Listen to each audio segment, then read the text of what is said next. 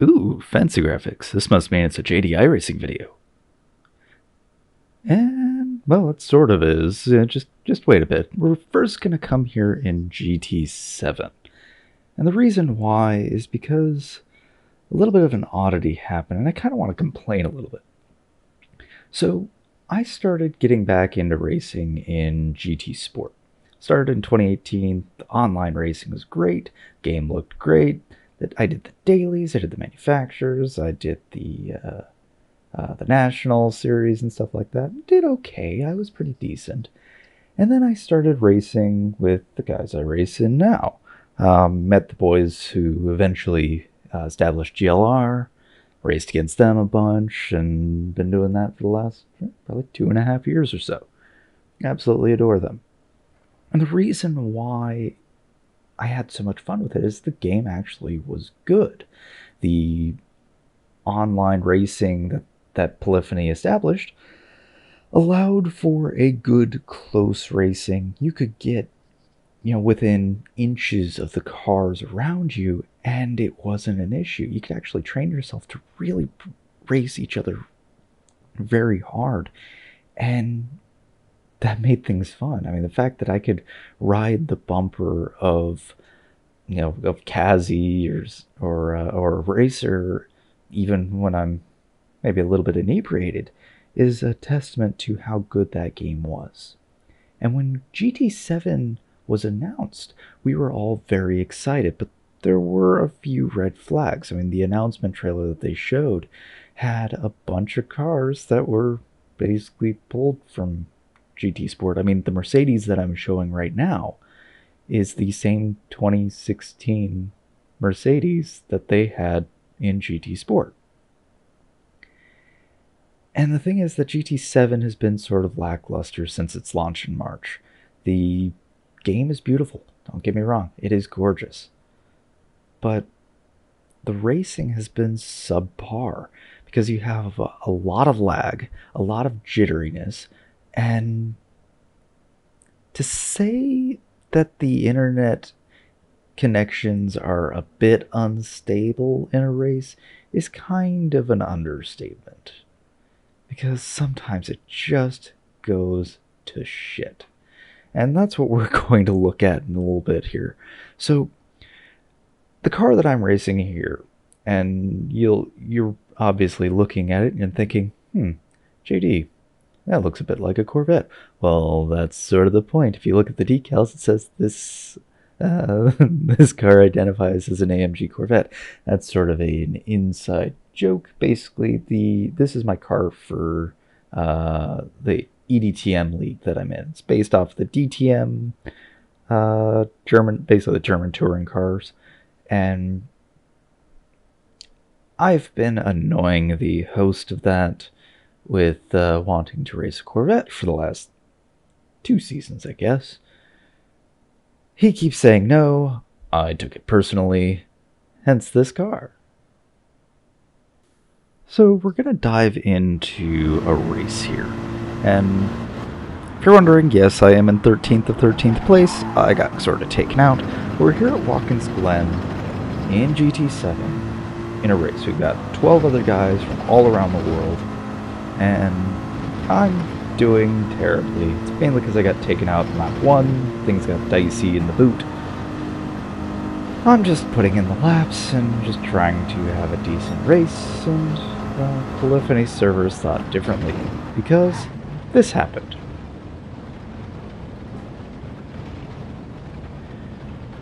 And I'm just about as confused as you are, because I'm looking at the map and I'm seeing cars still going around. What actually ended up happening is, we had another guy who's based in the UK. He was doing commentary for it. So we really are sort of all over the globe on this one. Because we got some Finns, we got some South Africans, we got some Germans, we got some Brits, we got some Americans, we got Australians. And apparently Polyphony just can't handle it anymore, because apparently the thing you do in future games is you regress. And all I'm doing here is just spinning around. You spin me right around, baby, right around, like a record, baby, right around, round, round. Ugh. just sort of annoyed me because I could have had a good race. Actually, this actually kind of benefited me because, well, I didn't have a good race. But all the jitteriness and stuff like that's really sort of been a pain. But as you see, I realize, yeah, lobby's screwed, so we're going to back out of this. So good job, PD. You continue to disappoint. Now I think it's time that we take a word from our sponsors. We'll be right back. Do you suck at racing? Are you down by 5 laps in a 4-lap race? Want to get good? Come to Cassian Racer's School for Kids Who Can't Drive Good and want to do other stuff good too. Get good, son. Official racing school of GLR Esports.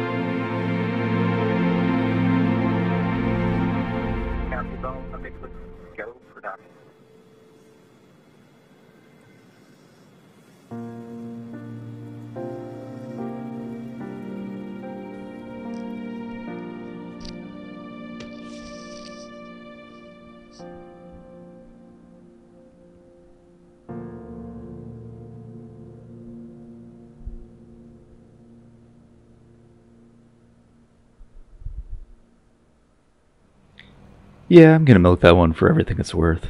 Gotta love the space chickens. And, of course, Cassian Racer's School for Kids Who Can't Race Good. It's too much fun. Yeah, I mean, I spent quite a while on that animation. I think it was like maybe a week or so, just solid rendering. So we're here at the Charlotte Roval. And the Charlotte Roval is an interesting track. If you've ever played GT7, it's similar to how Blue Moon's infield is, where it incorporates the oval portion of Charlotte Motor Speedway, which is a 1.5-mile speedway, with a race course that they've built in the infield. And it's a very strange kind of layout.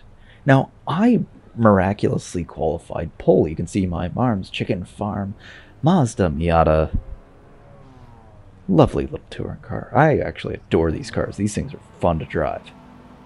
And second place oddly didn't get in. I don't know why.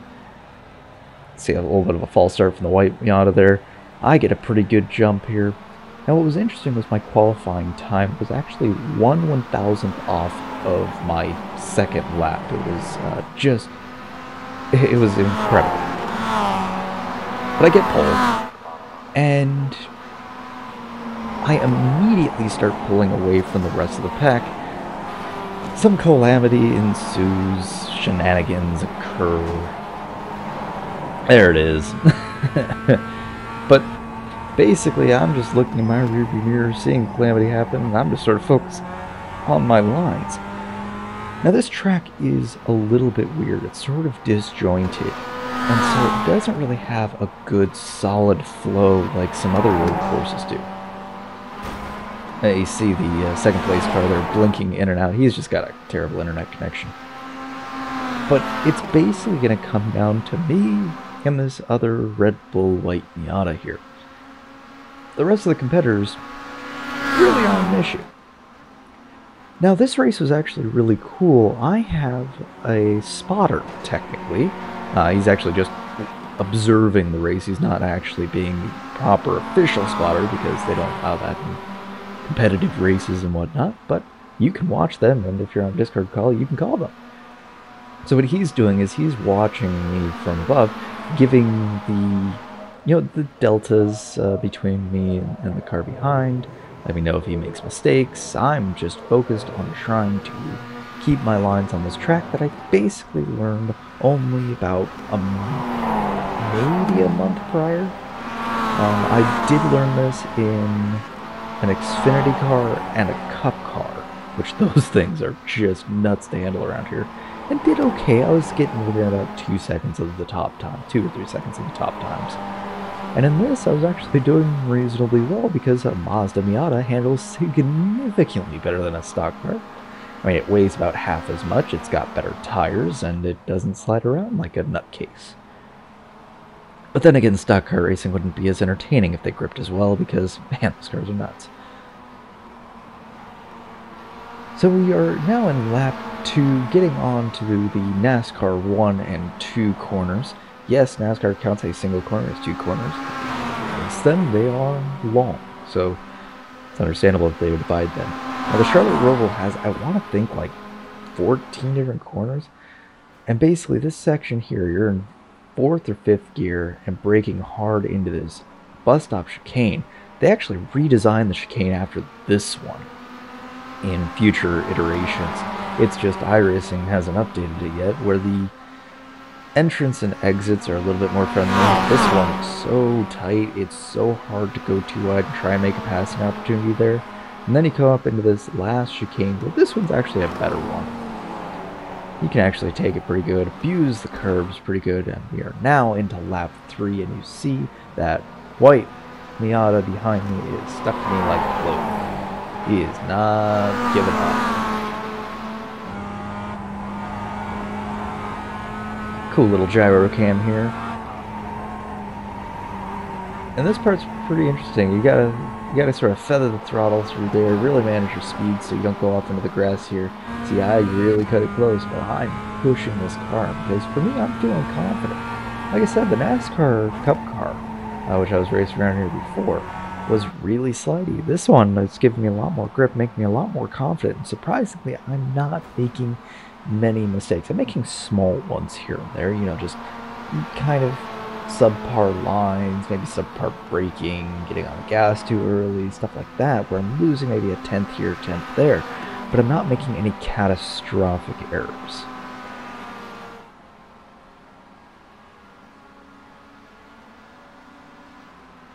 And like I said in the endurance racing, even in these kind of things, it is about consistency. Consistency is really important. You see, I get kind of a bad run out of the bus stop chicane there.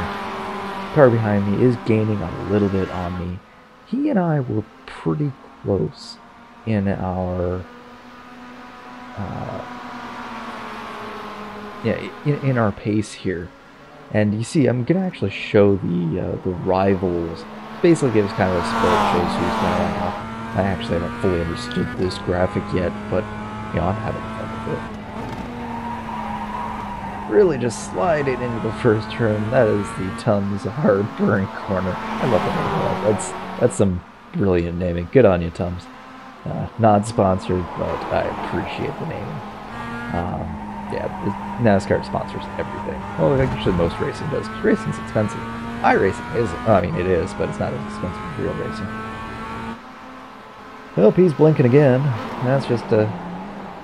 See, where GT7 can't handle a connection, even when it's stable, at least iRacing can kind of deal with it. You see the cars aren't jittery or anything like that. Take note, Liffney, every other racing game does this. Why can't you? That's the reason why I play iRacing more. It's a better game, better experience. Papa John's. It's probably a joke only my American friends are gonna get. I don't even know if they have Papa John's in the UK or in the EU. Someone down in the comments, let me know. I'm curious. I don't know the reach of Papa John's. Hell, it doesn't even reach into my apartment because I prefer my local place. There's a place called Tony's Pizza. That place is really good. There's another place called Gondola's Pizza. It's phenomenal. Just expensive. Coming to the last chicane, you see I'm really abusing the curves, getting two wheels up in the air on both sides. That's pretty awesome. In the Cup cars, it was really sending you, but in these things, the suspension's forgiving enough that you can really abuse them. Fortunately, iRacing doesn't model the damage that would eventually cause, so I'm just going to keep doing it.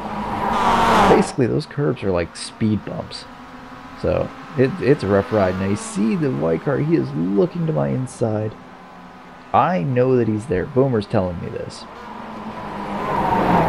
Basically, I'm just getting as close as I feel comfortable doing, putting pressure on him to try and pass me safely while giving him enough room. Because iRacing locks you into a cockpit view, it is really difficult to gauge your distance laterally. So you see cars usually will give a lot of room just because they're a little sketchy. Now, he is going to try and take me on the outside. I'm on the inside. I just kind of let him go by. And it's mainly because this corner, it is a bad corner to try and pass him. So now he has taken the lead.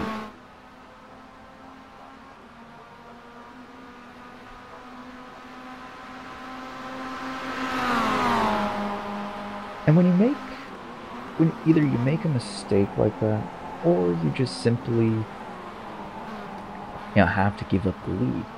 You can't let the pressure of trying to get back into the lead get to you. You still have to be consistent. You still have to take your lines. You can't let that sort of bog you down. And that's exactly what I'm trying to do here. I'm just trying to stay focused there. As you see, I missed the apex a little bit, but I'm still doing okay, keeping within about a second of him. But I'm going to make a few errors here. He actually gets a really good run through this section and onto the NASCAR portion. And I'm just looking at my deltas and I'm seeing him just pull away.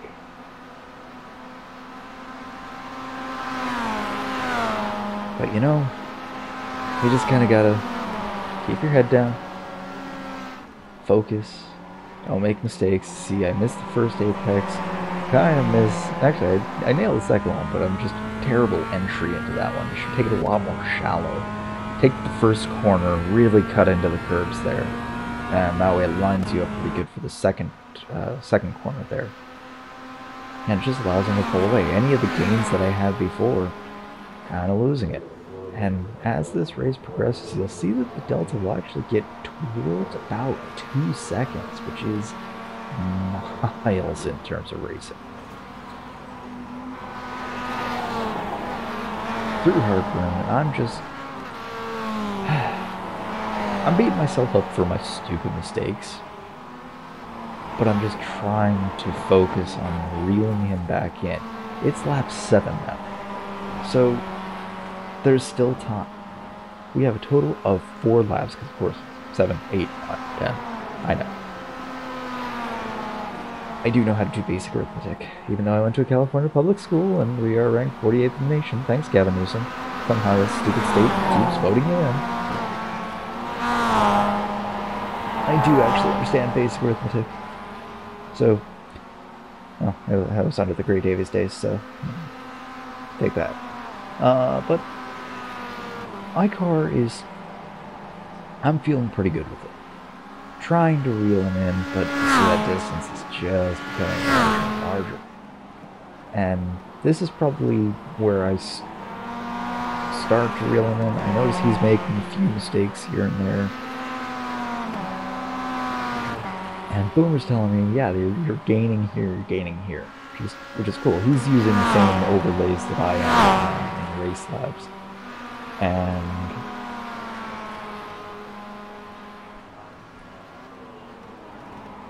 you know, even though I have the same telemetry that he's seeing, it is making it a little easier that I don't have to focus on that. So you see, through there, I've gained a bit on it now. Bringing that gap down.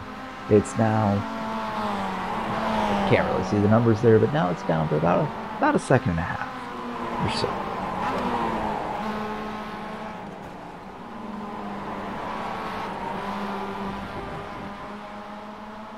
Get a good run out of there, and you see now things are getting close. He's starting to feel the pressure because he thought he had lost me, and now I'm starting to reel him in. Get a good run into NASCAR turn 1 here. And it's just about putting that pressure on. 3 laps to go. Actually, really now more 2.5.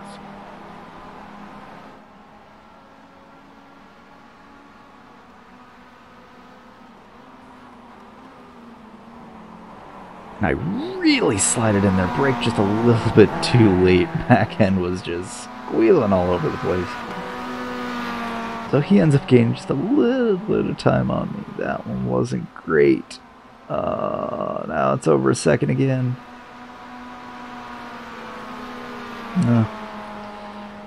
Just braked a little too late and was a little too aggressive in the turning.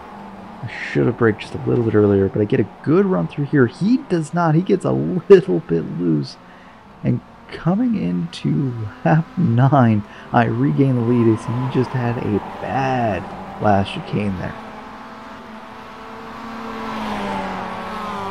But things aren't over yet because he is right back on my rear bumper here.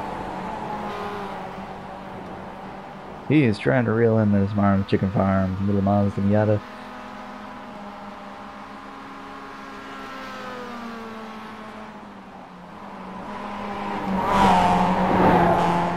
Taking the exact same lines through there. I'm really cutting to the inside there. He was just a little bit wide. Get a decent run into NASCAR, and did he hit the wall there?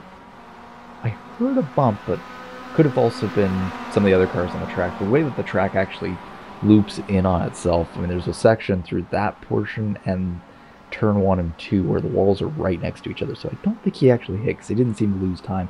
He's actually gaining on me through the chicane. I actually clip the apex decently there, get through there pretty cleanly, don't hit the wall, get out of the corner as well. And, you know, you look at the deltas, I'm not losing time, but I'm not gaining time either. So I'm losing just a little bit of time. He actually got just a tiny bit better run than I did. He is right on top of me. We come in here for the last lap.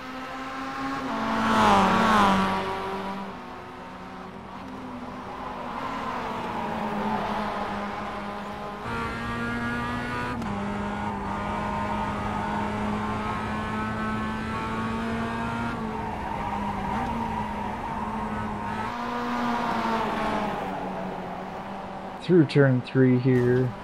He is right on my bumper, but he's blinking, which is terrifying. Because if you netcode into me and I lose the race, man, that would just eat me up. Oh, he cuts it even more closely to the wall. They're really red in the curve. Here the other cars running past me. I'm taking a little bit wider here.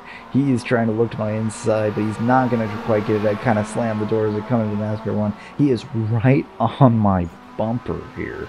Really getting the draft. That's really benefiting him through speed through this section because this is the fastest portion of the track. You get up into 4th or 5th gear, depends on how you do it. I see him going there. I was originally going to try and defend it, but he goes to my inside and just through there and just messes up the chicane. Almost takes me out as he's kind of skidding around. Oh.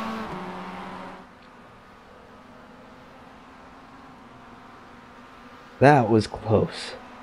You see now he's got such a bad run coming out of the bus stop that he's not able to recover it. And as long as I don't mess up here, cut that one, and boom! We take the checkered flag, and I get myself a win.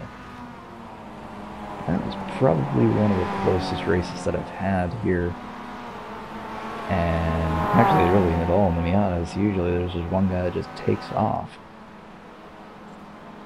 So I'm going to enjoy this. Take a nice little victory lap around this course. It's a really nice course. They did a good job in the reworking of it.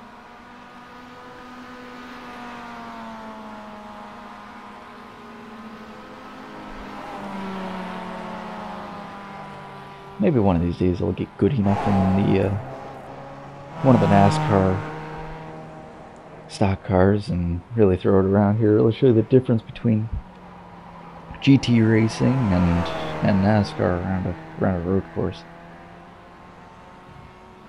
But I started off this at least this week's races really not enjoying the track too much, and then I started to find a offbeat rhythm with it, and yeah, it felt really good.